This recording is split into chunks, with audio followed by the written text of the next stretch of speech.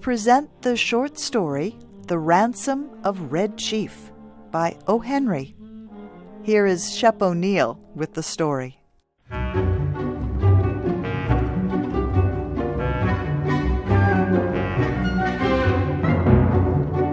It looked like a good thing. But wait till I tell you.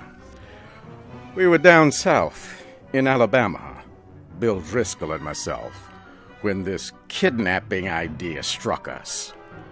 There was a town down there as flat as a pancake and called Summit.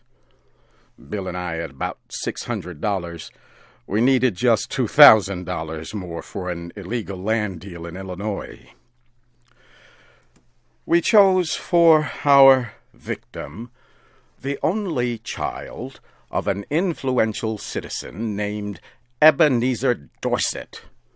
He was a boy of 10, with red hair.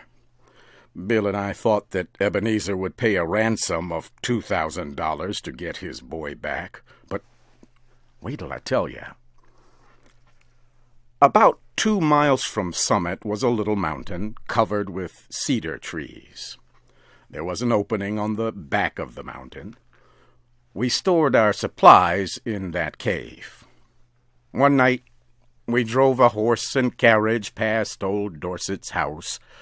The boy was in the street throwing rocks at a cat on the opposite fence.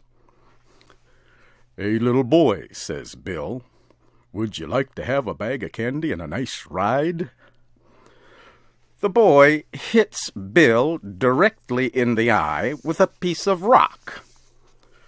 That boy put up a fight like a wild animal, but at last we got him down in the bottom of the carriage and drove away.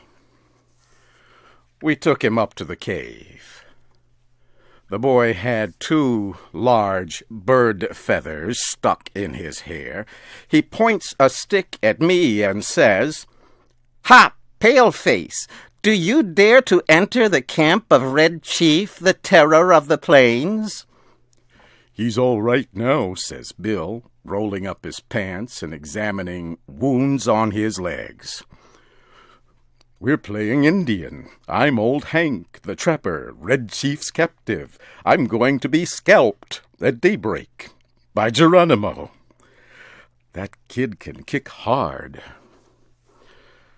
"Red Chief," says I to the boy, "would you like to go home?"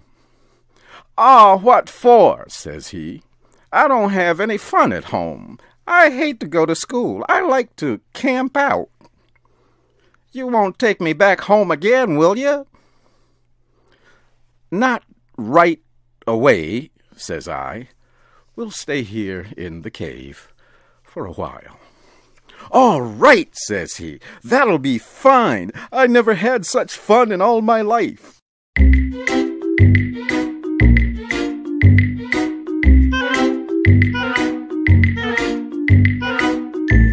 We went to bed about 11 o'clock.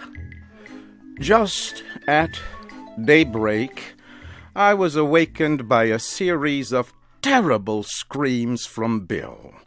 Red Chief was sitting on Bill's chest with one hand holding his hair. In the other, he had a sharp knife. He was attempting to cut off the top of Bill's head based on what he had declared the night before. I got the knife away from the boy, but after that event, Bill's spirit was broken. He lay down, but he never closed an eye again in sleep as long as that boy was with us. "Do you think anybody will pay out money to get a little imp like that back home?" Bill asked. "Sure," I said. "A boy like that is just the kind that parents love.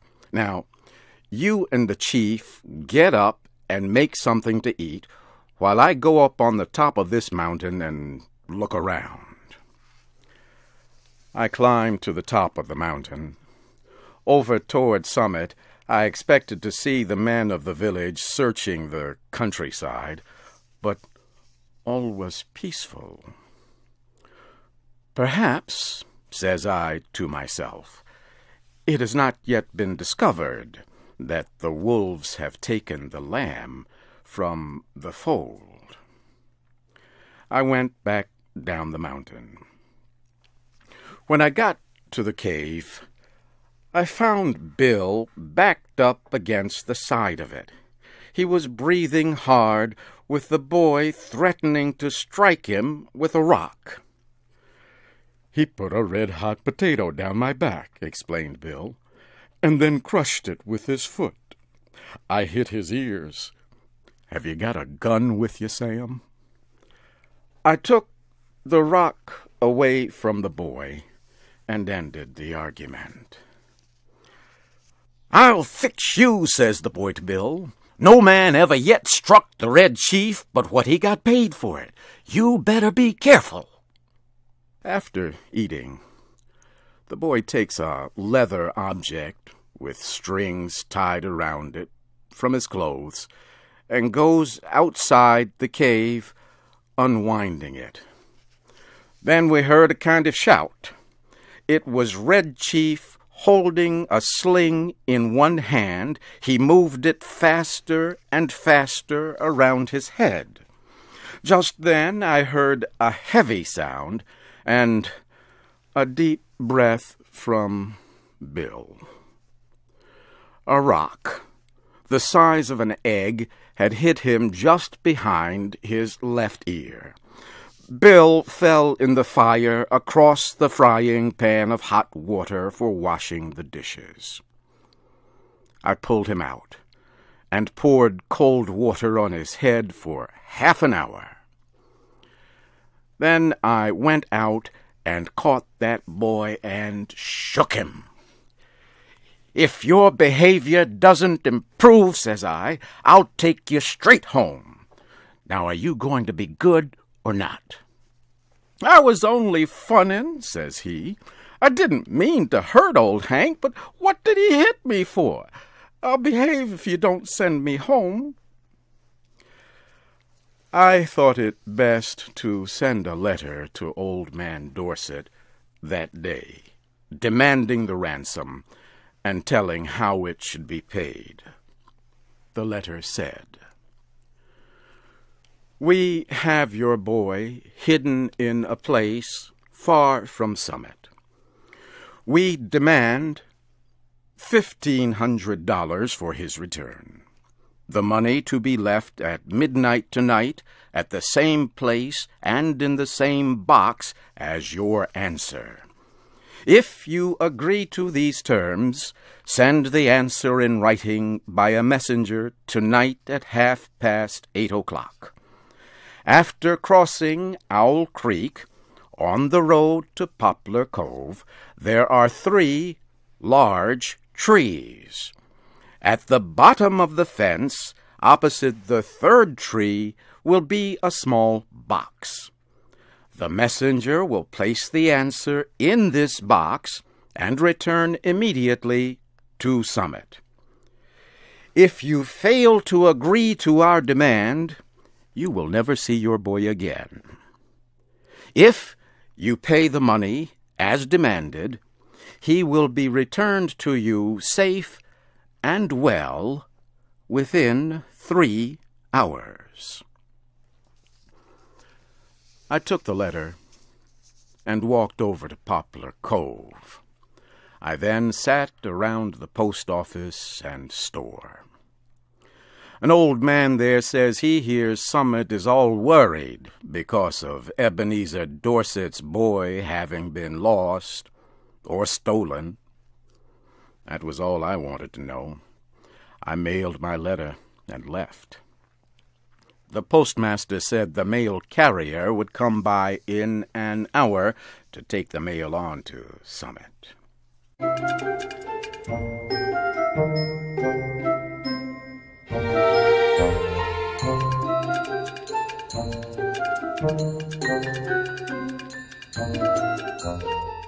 At 8:30, I was up in the 3rd tree, waiting for the messenger to arrive.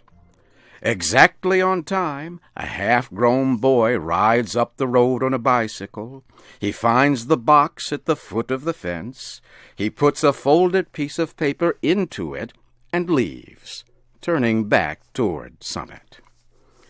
I slid down the tree, got the note, and was back at the cave in a half hour. I opened the note and read it to Bill. This is what it said. Gentlemen, I received your letter about the ransom you ask for the return of my son. I think you're a little high in your demands.